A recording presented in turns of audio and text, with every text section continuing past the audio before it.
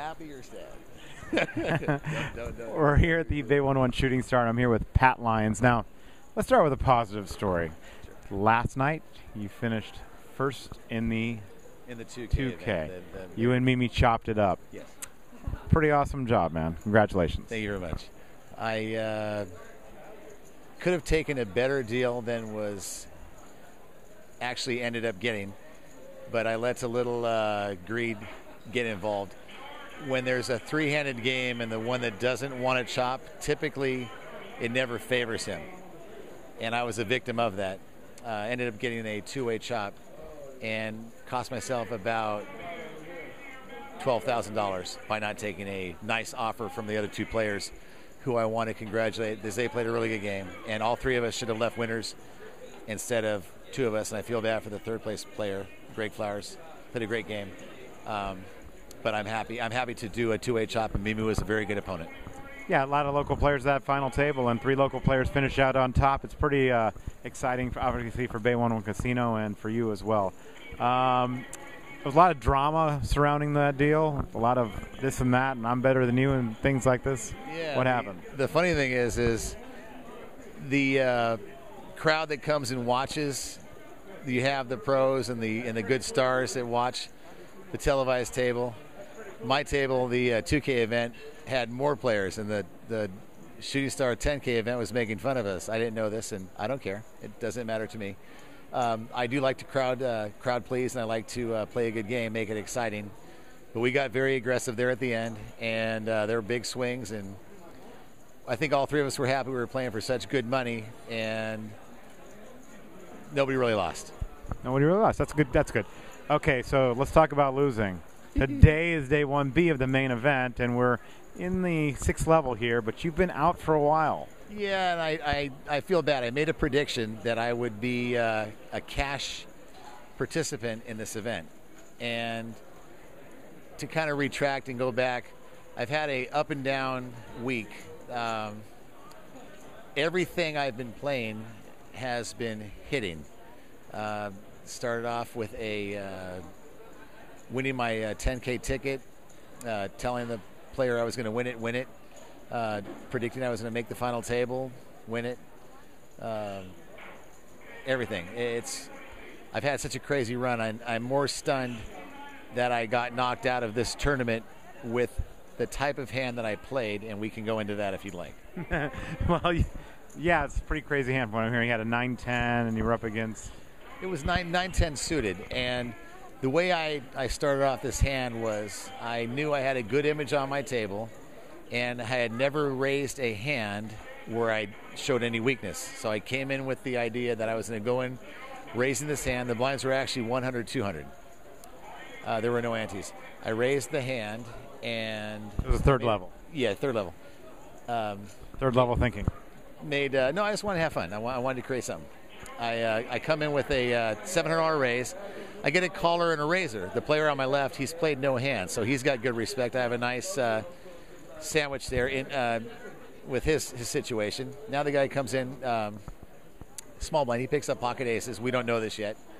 He raises 27. Obviously, you wouldn't have been in there with 9-10. Right, but there is a little bit of gamble in me, and we can retract back to that too. I did think to myself, if I call 2K raise, the other player to my left will call. And so I was going into a prediction mode. And remember, I was giving up gambling for Lent. I'm gambling right now doing this, so this is why I don't have a good outcome. I call 2K, he calls 2K. Now there's a flop that happens. I've got the 9-10 of clubs. The flop comes queen, 10, deuce, 2 clubs. Now I'm predicting things. I predicted I'm going to get a nice hand. I predicted I'm going to get action. I predicted this flop. I go with it. I don't know why I had to do this, but long story short, he checks to me. I bet 6,000. I went into a mean pose. Sat there looking. Show me what it looks like. That's a mean pose.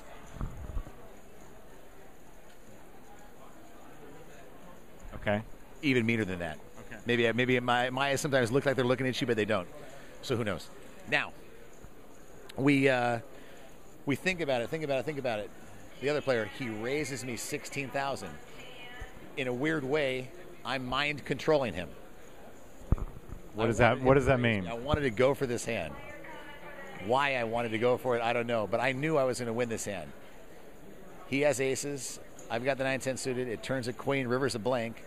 I was actually more stunned that I didn't win the hand than that I got knocked out of a $10,000 World Poker Tour Shooting Star event, Bay Area fame.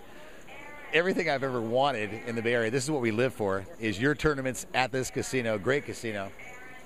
You didn't even make it until the bounty was there. Phil Ivey hadn't even shown up yet. No, and it would have been fun. They're televising on the internet. I could have been there. We could have had some fun for the friends at home. And even in Cincinnati, I got a buddy back there, a good friend of mine in Cincinnati. He's watching. People across the states are watching this. Maybe around the world. Well, you never know. But I've got a lot of pull, so I'm going to do something else. And I'm disappointed. I'm happy and disappointed at the same time. You know, I got a lot of comments from a lot of players saying that you really played great these last few days. You won 2 seats to the main event. No, 3. I won 3. 3 seats to the main event. Wow.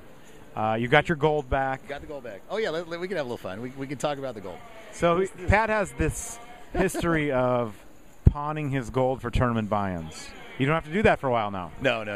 Matter of fact, oddly enough, winning this much money, this large sum, to a lot of people it would affect them where they're overwhelmed. To me, it really doesn't do me. It doesn't change me at all because I have no more sports to bet on. I have no more horses to bet on. Now, I don't have a big tournament to buy in, so now I've created a problem. I've got a lot of money, and I can't buy into another 10,000 Shooting Star tournament. I'm going to figure something out, and I'm going to make this money make money. Bankroll management, and I don't know. Maybe a manager. Maybe somebody you never know. One last question. Sure. You know, there was a lot of talk on the chat about you drinking so much water. Can you tell me about that? Yeah, I have a condition. It's called pancreatitis, and my pancreas is very sensitive to the foods that I eat, stress development from gambling and everything, which doesn't help. But you have spicy foods and alcohol and those things, and I'm not a big drinker. I'll drink, but I'm careful when I drink that I don't eat. So I take the water and I keep my body regulated, and that it doesn't allow my stomach to freeze up or anything. It's better. It's costly and a lot of trips to the restroom. So at least we're employing people. Let's hope that you put this together and make a serious run in a lot of deep events. And you are a Bay Area legend, so I am very proud of you. You had a lot of people cheering for you. And, you know, going forward, I think you'll have even more. Congratulations, Pat Lyons. And I'm sure we'll see you in another big tournament soon. I guarantee it. Thank you.